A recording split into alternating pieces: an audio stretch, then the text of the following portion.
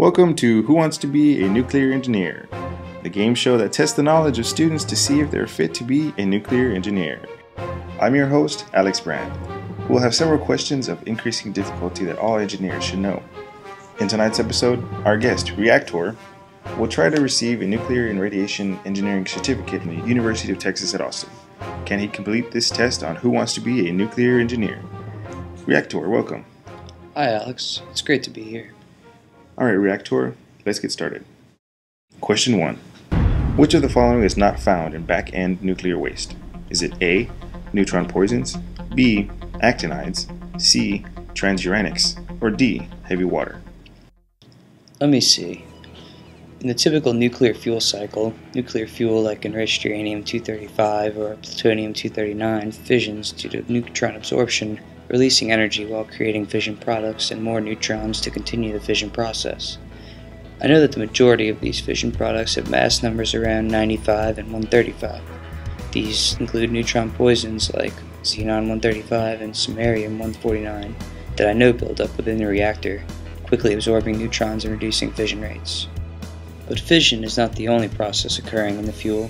I know that, for instance, natural uranium-238 does not fission, but will undergo radioactive decay, transmutating into other elements near its atomic number. These elements in turn can decay, resulting in complex decay chains with intermittent fission producing a variety of elements beginning near the parent element and ending up nearly anywhere. Therefore, actinides, which are the 15 elements with atomic numbers from 89 to 103, and transuranics, which are radioactive elements with atomic numbers higher than uranium, are present in nuclear waste, resulting from these decay chains. The last option, heavy water, is found only in heavy water reactors, where it is used as a neutron moderator to control fission rates. I believe the correct answer is therefore D, heavy water. Reactor, you are correct! It is the decays of these radioactive elements in spent fuel that generate harmful radiation to humans that necessitates the need for proper nuclear waste management.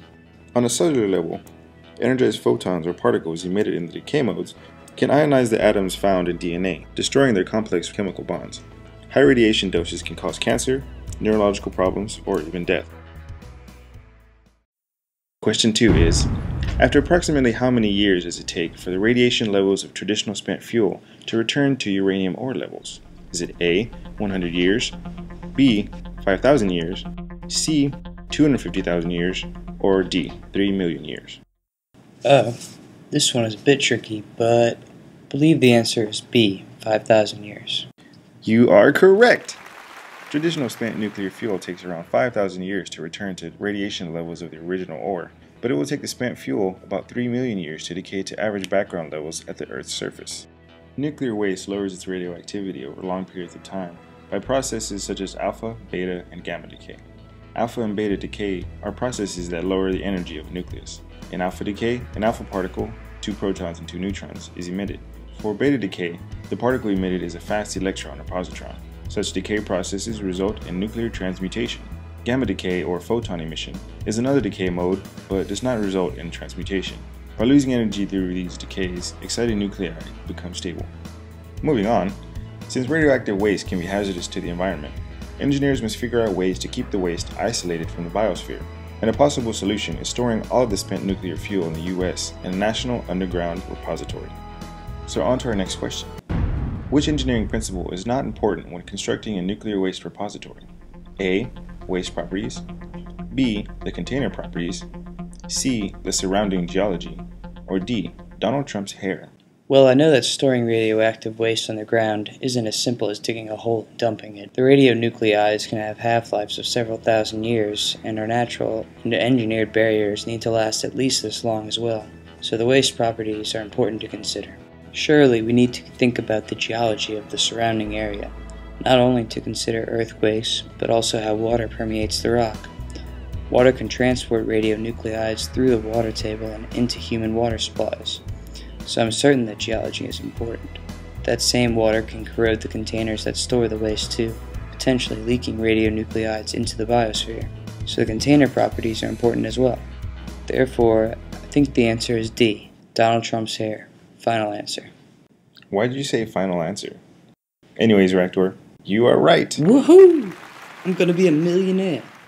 Well, maybe not. At least a nuclear engineer. Yeah.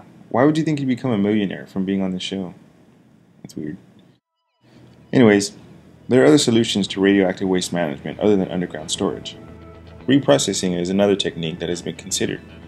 Using chemicals to separate and recover fissionable plutonium from spent fuel, nuclear reprocessing can reduce the volume of high-level nuclear waste and its radiotoxicity. So our next question is, how many tons of nuclear waste is reprocessed every year around the world?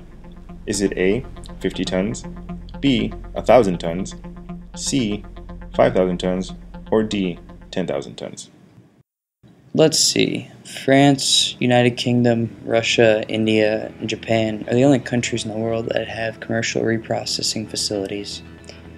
I know that the largest nuclear fuel reprocessing plant in the world is in France and has a reprocessing capacity of about 1,700 tons.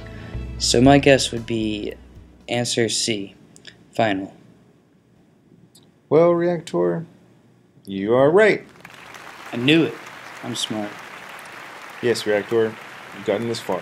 And I need to say that you are now a nuclear engineer. Yay.